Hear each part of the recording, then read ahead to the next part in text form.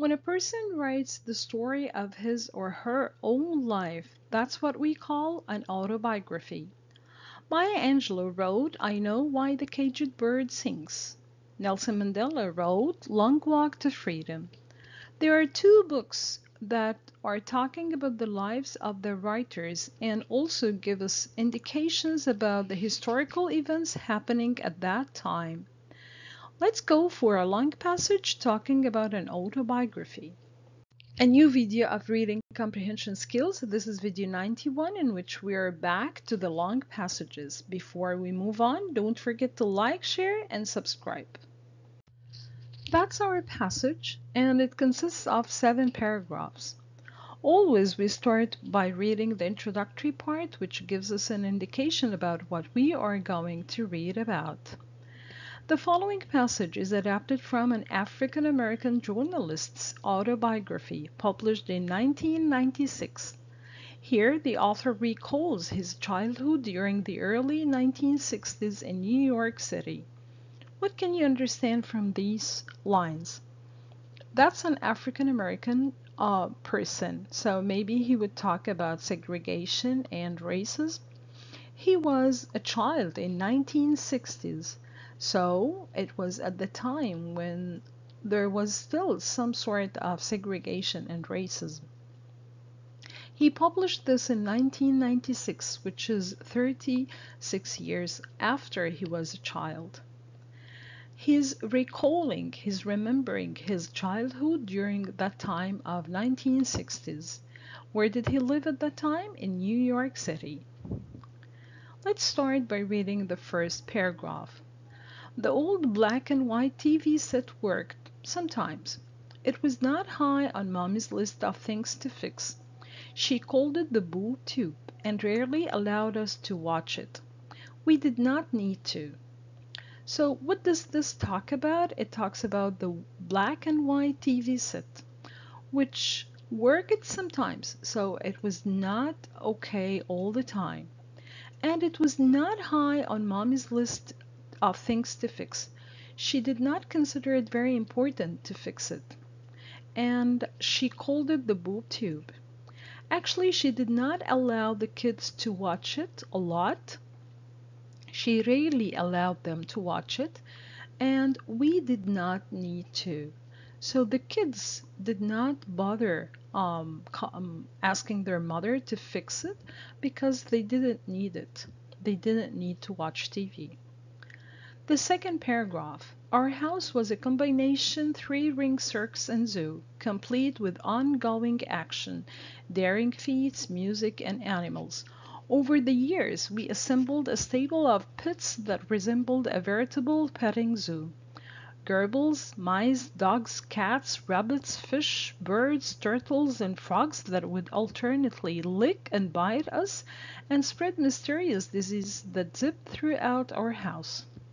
Mommy once brought home a chick for Easter, and it grew and grew until she came home from work one night, opened the door, and saw 8 kids chasing a rooster around the living room.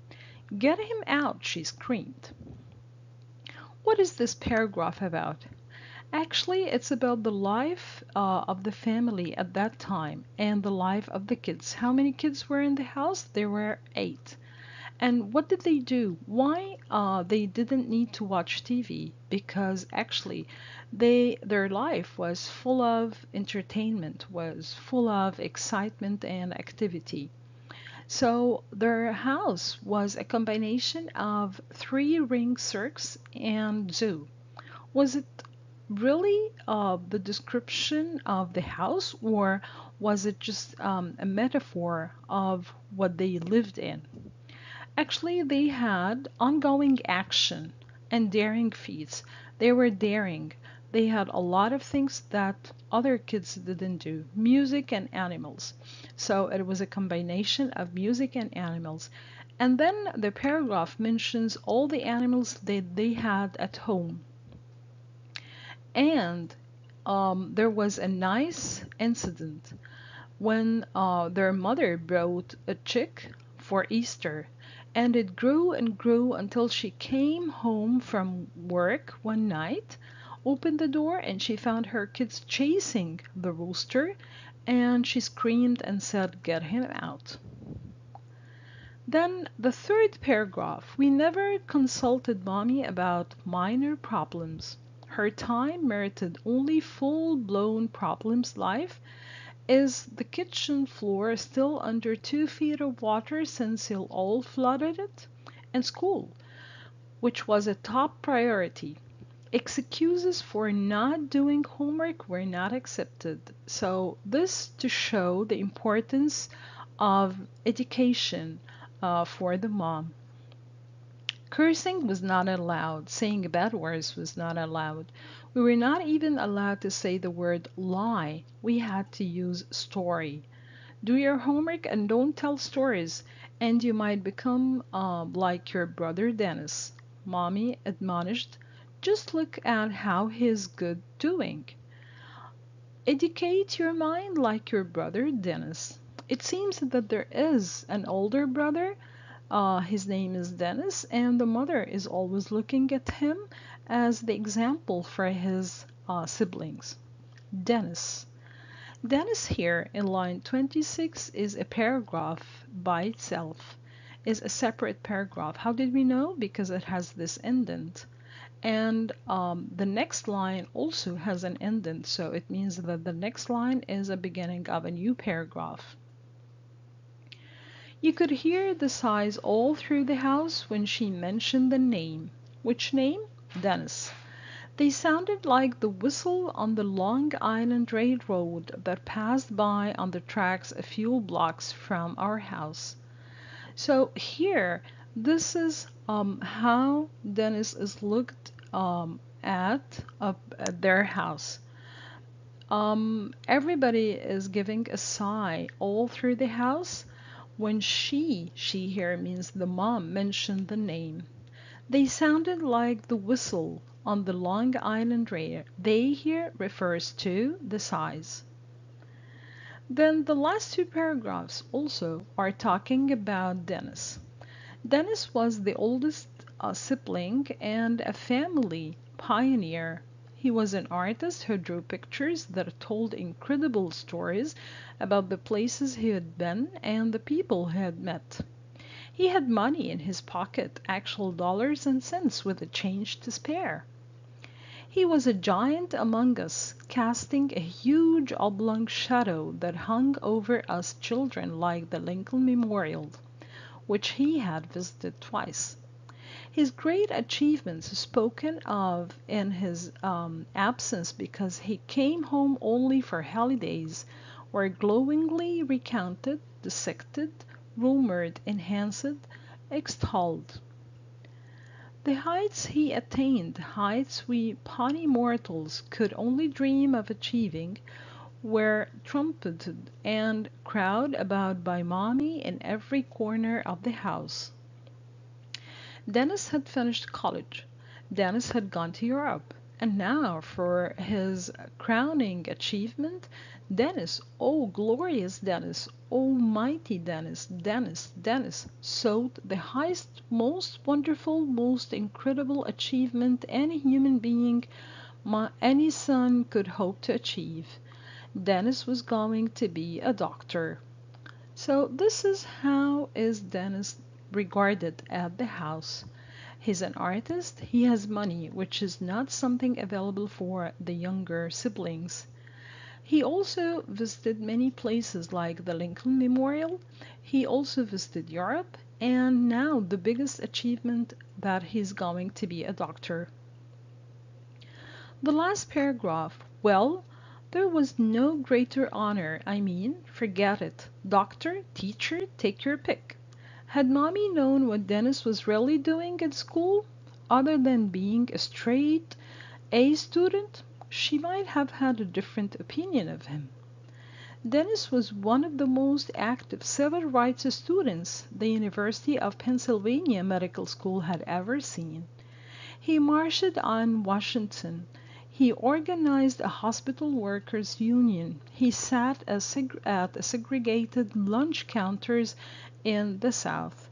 He had encounters with the police. Dennis was at war with the system, but as long as he kept his war out of the house and stayed in medical school, that was okay with mommy. So this is another part of Dennis' character that maybe was not clear at that time when the author was a child, but then when the author got older, he knew about his brother's activity at the university. He was one of the civil rights activists in the University of Pennsylvania. The first paragraph is talking about the TV set, which was not a priority for the mother to fix. The second paragraph is talking about the activity in the house, which did not make the TV set as a priority even for the kids. The third paragraph talked about school and education for the mother as the biggest priority, and every one of the kids had to work hard to become like Dennis. Dennis is the eldest sibling and the family pioneer. And Dennis was regarded as shown through the last two paragraphs as a person who's really regarded by the mother and by the kids. The last paragraph specifically is talking about the other part of Dennis' character when he acts as a civil rights student at the University of Pennsylvania. This is something that maybe the mother didn't know about and the kids didn't know about when they were kids, but later on they knew about. Now for the questions. For the first paragraph, the word high in line 2, what does it mean? Important, serious, strong, or exalted? It says it was not high on mommy's list of things to fix. What does the word or the pronoun it refer to? It refers to the TV set. So the TV set was not high on mommy's list of things to fix. Which choice should we go for? From the first and the second paragraph, we can tell that the TV set was not important to fix. So the answer would be A. The second question, the author's reference to the three-ring circus and zoo, line 5, suggests that. Okay, if we talk about the second paragraph, what was the main idea of the second paragraph? It was all about the activities that the kids had, and this is why they didn't need the TV set to be fixed. So the choices, family's home was not located in a residential neighborhood. Family's home was full of stimulation and entertainment.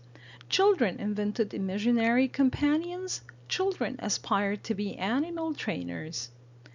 So, as we said, is it a description of real zoo and circus or an image of a metaphor?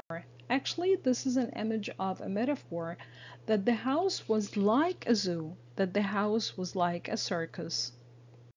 The answer for this question would be B. Family's home was full of stimulation and entertainment, was full of activities. One more question about the second paragraph. The incident with the rooster in lines 11 to 15 conveys which of the following? The mother's frustration with the children's pranks, the family's nostalgic feelings for rural life, the children's difficulty working together, or a righteous moment in the family's home. Actually, it was just one incident that the writer mentioned here in order to show how active, how full of movement their house was. So, which choice should we go for? The answer would be D, a righteous moment in the family's home. It was just one incident mentioned by the author in order to give an example of how the kids were moving all around and they were not scared of animals. Then a vocabulary question of the third paragraph. The word allowed in line 21, what does it mean? Is it permitted? Is it assigned? Is it acknowledged? Or is it considered? Actually, the sentence says excuses for not doing homework were not accepted and cursing was not allowed. The word allowed as well is used in the first paragraph when it says rarely allowed us to watch. So, what is the choice that we should go for? So if you go for the meanings of the word allowed in paragraph 1 and even in paragraph 3, the mother did not allow the kids to watch the TV a lot, and she did not allow them to say cursing words, which means that she did not give them permission to do this, which gives us the meaning of A as the answer. The next question is about the word Dennis, which is forming a fourth paragraph by itself. So the author uses a single word as an entire paragraph in line 26, primarily 2, which is line 26, the word Dennis. And if you look at the previous lines, do your homework to become like your brother Dennis. Then the mother says, educate your mind like your brother Dennis. Then the word Dennis as a separate paragraph, and then the next paragraph it says, you could hear the sighs all through the house when she mentioned the name. What does this mean? Actually, look at the choices. Draw attention to the evocative power the name had for the author. Demonstrate the author's difficulty in talking about his brother. Present a concise interpretation of a memorable event. Emphasize the mother's limited expectations for her children. Which choice should we go for? If we look at the choices here, draw attention to the evocative power the name had for the author. Actually, this is a choice that we should go for as a priority. But then we'll go for the rest of the choices. B, demonstrate the author's difficulty in talking about his brother. In the previous lines, in paragraph 3, it was not the author who was talking about Dennis, it was the mother. C, present a concise interpretation of a memorable event. The word Dennis is not an event, it's the name of the brother. D, emphasize the mother's limited expectations for her children. Actually, no. The mother had high expectations for her children and she always encouraged them to be like Dennis. So the answer would be A. Then we'll move to the last two paragraphs. In paragraph 6, how does the reference to a shadow in line 36 contribute to the portrait of Dennis? The whole of this paragraph is talking about Dennis as the eldest sibling and the family pioneer, and it talks about him as something that all the siblings looked up at. So it suggests a sinister aspect of his personality. Actually, we did not see anything sinister about his personality, and the word sinister means evil. It indicates the dismay the younger siblings felt in his presence. No, the dismay means depression or frustration, but actually he was not present all the time at the house. This is number 1. Number 2, they all looked at him as a role model, so it was not a dismay. C, it conveys the awe with which the family viewed him. Everybody in the family admired him, starting from the mother till all the siblings. It emphasizes his absolute control over the family. Actually, he was not present all the time. That's why he was not controlling the family. Yes, the answer would be C. Everybody admired Dennis in the family, starting from the mother till all the siblings, including the author himself. The answer would be C. Again, one question about paragraph 6. The author uses the name Dennis repeatedly in lines 45 and 46 primarily to convey the intensity with which the siblings missed their brother, mother's insistence that the children follow the same path, children's excitement over their brother's career choice, mother's exaggerated regard for her son, and these are the 4 choices that we have. So let's discuss them and check the lines that talk about this question. If we go back to lines 45 and 46, who is talking at these lines? For his crowning achievement, Dennis, oh glorious Dennis, almighty Dennis, Dennis, sought the highest, most wonderful, most incredible achievement any human being, any son could hope to achieve. Dennis was going to be a doctor. So who was talking in these lines? Actually, it was the mother. And the word son is the evidence for this. So the answer for this question would be D, mother's exaggerated regard or respect for her son. Then we have one question about the last paragraph. In line 59, the system refers to educational opportunities, major labor movement, certain efforts at political reform, the power structure at the time. So what do you think the answer should be? Actually, if you remember when we talked about the introductory lines, we talked about the author as an African American writer, which means that he would talk about segregation and he would talk about the obstacles that he or his family would face at that time with the governing system. So the word system here, is it about educational opportunities? Let's read the lines. He sat at segregated lunch counters in the South. He had encounters with the police. Dennis was at war with the system. So he was at war with the system. Why? Because the system for him was not fair, was segregating people who are African American from the white Americans. So the system here was like the governing power. Which choice should we go for? Yes, the answer would be D, the power structure at that time, which means that the ruling or the governing body that was giving orders of segregation against African American people. The last question is about the conclusion of this passage. The statement that Dennis kept his word out of the house in lines 59 to 60 most directly means that he protected his family from dangers outside the house, minimized his academic struggles when he was with his family, refused to participate in the family's political discussions, or refrained from involving his family in his social activism. So let's go back to the lines and read. He had encounters with the police.